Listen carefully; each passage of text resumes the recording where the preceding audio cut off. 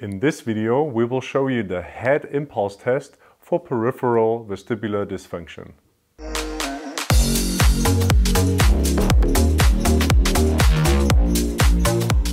Get our very own assessment ebook and mobile app. Links are in the video description. Hi and welcome back to Physiotutors.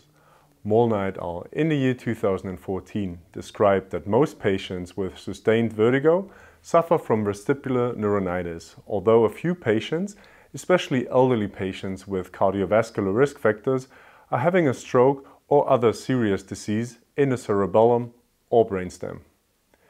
A helpful bedside maneuver to help distinguish central and peripheral causes is the head impulse test. Dross et al. In the year 2010 performed an analysis of 7 studies and found a pooled sensitivity of 63% and a pooled specificity of 93%. For this reason, the head impulse test has a high clinical value to confirm peripheral vestibular dysfunction in patients with prolonged dizziness.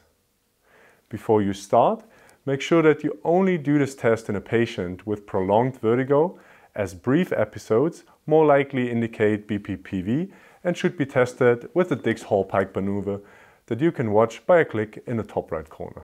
To perform the test, the examiner sits in front of the patient and places a hand on each side of the patient's head. The patient is instructed to focus on the examiner's nose and the examiner focuses on the patient's eyes. The patient should keep their eyes open even if vertigo symptoms worsen. Now the examiner quickly turns the patient's head towards the side to be tested while watching the patient's eyes. Afterwards, the head is slowly returned to neutral and the process is repeated several times.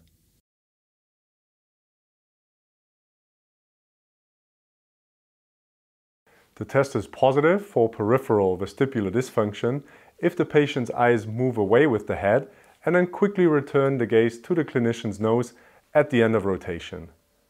This is called corrective circuit, which occurs due to an abnormal vestibulo-ocular reflex.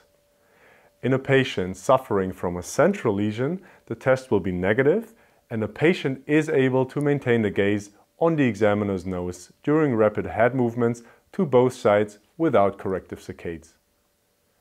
Weber et al. In the year 2008 stressed that the head impulse test appears to be more sensitive when the rotations are performed quickly and recommend repetitions in order to avoid false negative results.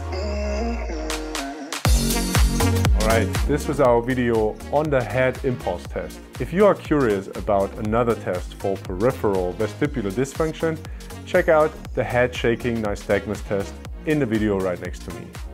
A lot of this information and much more can be found on our future course on the spine on our website study.physiotutors.com.